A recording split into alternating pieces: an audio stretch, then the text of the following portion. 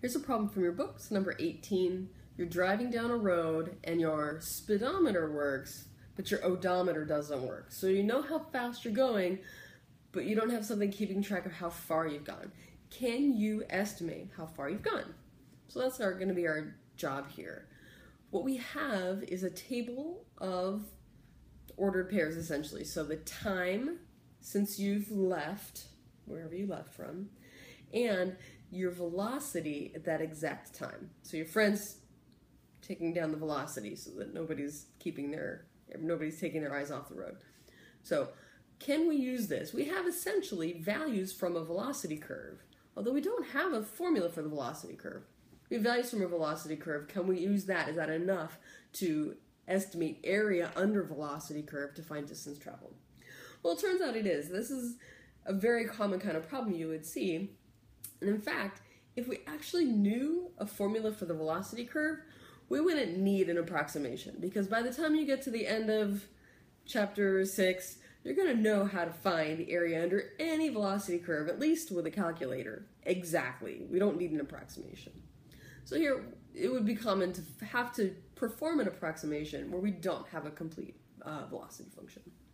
So notice this table, it feels probably a little bit different from what you're used to. Notice that the time values go down like this, and the velocities are here. So instead of rows across you might be more familiar with, this is just notice, we're going to have to read our table differently.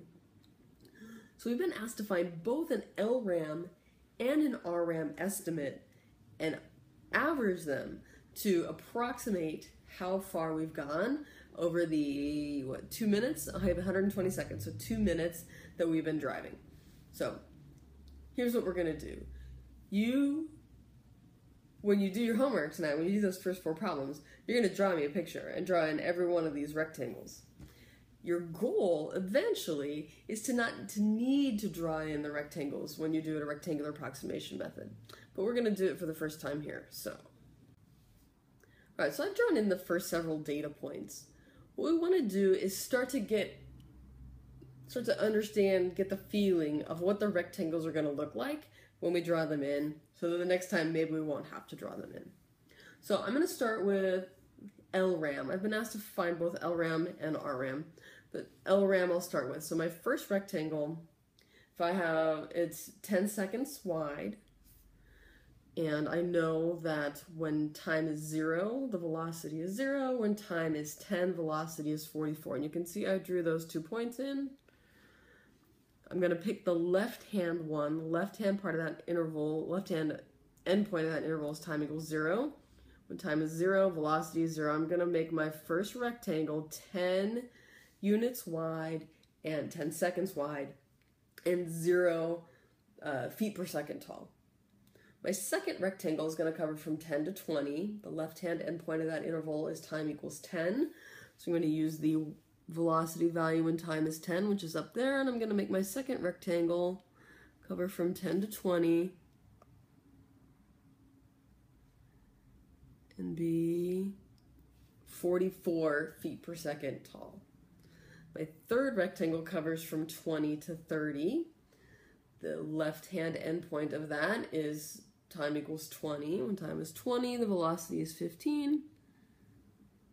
So I have a rectangle 10 seconds wide and 15 feet per second tall.